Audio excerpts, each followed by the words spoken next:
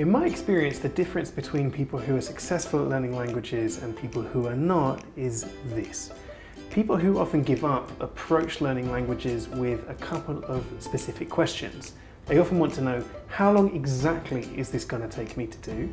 And how much of my time am I going to have to give every day in order to be able to do this?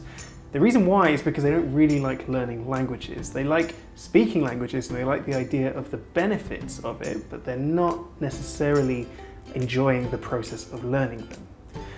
In order to make your language learning a lot more fun, I think you should focus on the things that interest you the most. If you want to learn the language to learn more about the culture, then you should be watching films, you should be reading and enjoying those things that are available.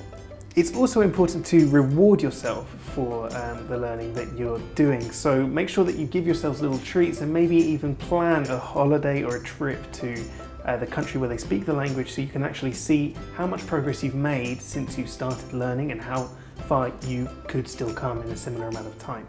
The other really important thing is to set realistic goals when thinking about learning a language. That will keep you much more motivated through the language learning process and make sure that you stick to the commitment that you make.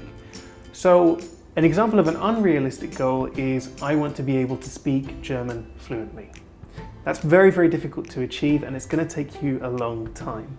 But an example of a realistic goal would be something like, I would like to have a 10-minute conversation with a native speaker about something very simple and easy. Or for example, I want to be able to watch the news and understand 50% of it.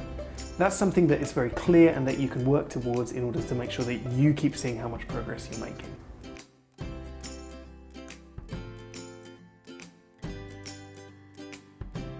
Share your language learning tips and experiences by leaving a comment below, and make sure you check out the other videos in this series.